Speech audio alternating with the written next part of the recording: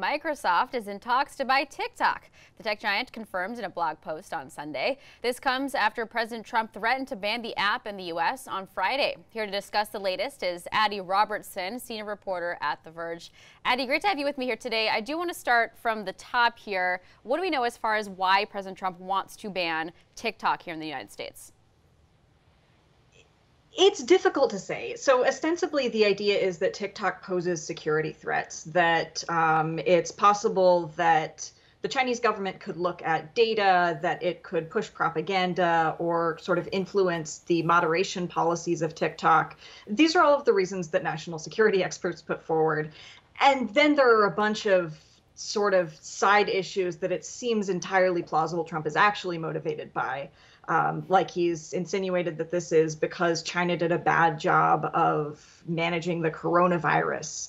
And there was a case, obviously, where his Tulsa rally was theoretically hijacked by a bunch of TikTok activists, something that he's also seemingly pretty upset about. So it's always really difficult with the Trump administration to tell how much of it is in good faith and how much of it is just sort of trying to punish somebody using the tools that are available. Yeah, Addie, to that point, since it's not just about the ownership of the company, it's the actual content of what we see in the platforms. There's these pockets of Black Lives Matter activists, climate activists, anti-Trump activists, for example, on TikTok. Do we have a sense of any kind of regulation that might come out for TikTok, even if it is owned by a U.S. company? We'll get to Microsoft in a moment, but do we have a sense that there is more still to come in terms of regulation for the company?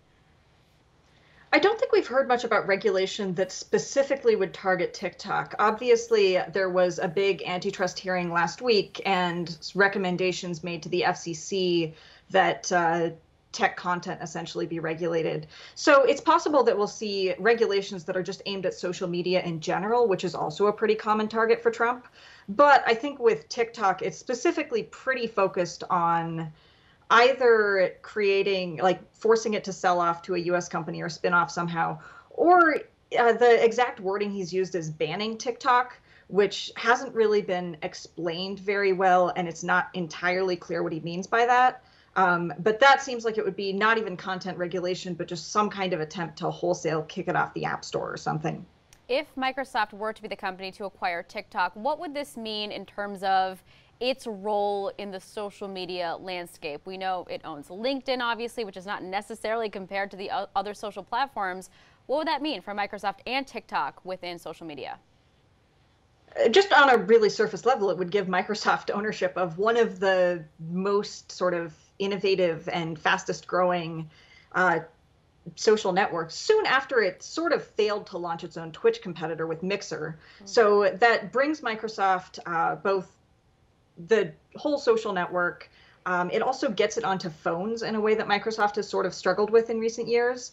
And it gives it something that it can potentially tie into its gaming network. Obviously, like you said, a lot of Microsoft's better known acquisitions have been things like LinkedIn and GitHub, which are enterprise focused. But it also, the Xbox is a huge part of the consumer gaming landscape. And if it owns a social network that it can tie into that somehow, that potentially opens up a lot of possibilities for it.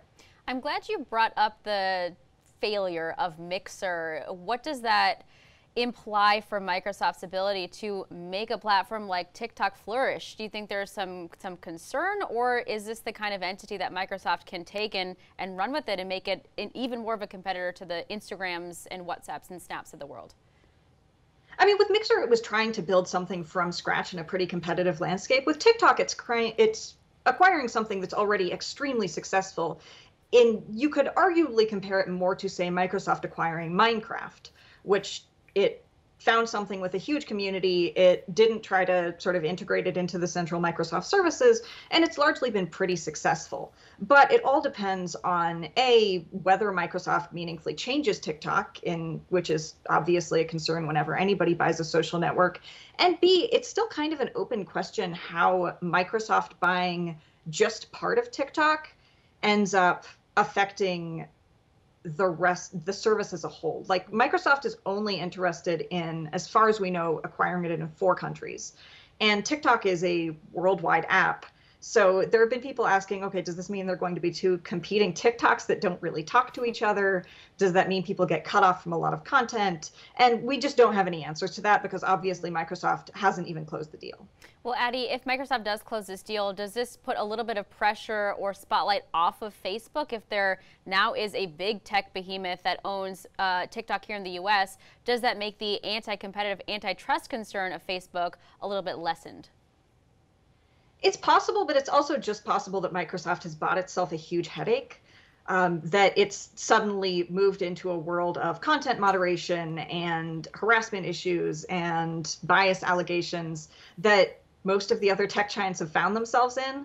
Like Microsoft, sorry, not Microsoft, Google and Facebook, there has been plenty of heat directed at both of them. And so it just seems possible that Microsoft will end up getting roped into this as well. All right, Addie, thank you so much for your time and your insight today. That's Addie Robertson, senior reporter at The Verge. Thanks again.